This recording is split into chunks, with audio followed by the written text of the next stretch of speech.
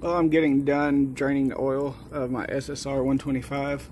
I changed the oil probably, I don't know, 5 months ago, but don't ride as much as some people, but probably more than others, and I decided it was time to change the oil.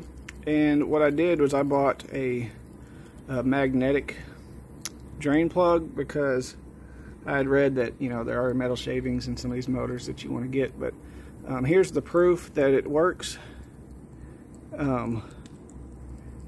There's a lot of metal shavings on here, and that's not what you want floating around your motor. So I may have gotten some water in this too, so that might be the color why it looks weird too, which is not good. I went through a bigger spot of water than I thought it was. I didn't think it was as deep as it was, but there's definitely a lot of metal on here that's not floating around the motor, and I'm going to clean this up and change the oil and get some new oil in it. But if you're considering buying a magnetic drain plug for your dirt bike, Chinese dirt bike, whatever you're using, I would highly recommend it.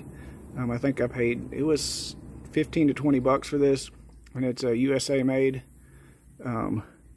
So it's gold plug and MP01, but it's a kind of pricey, but I think it's worth it.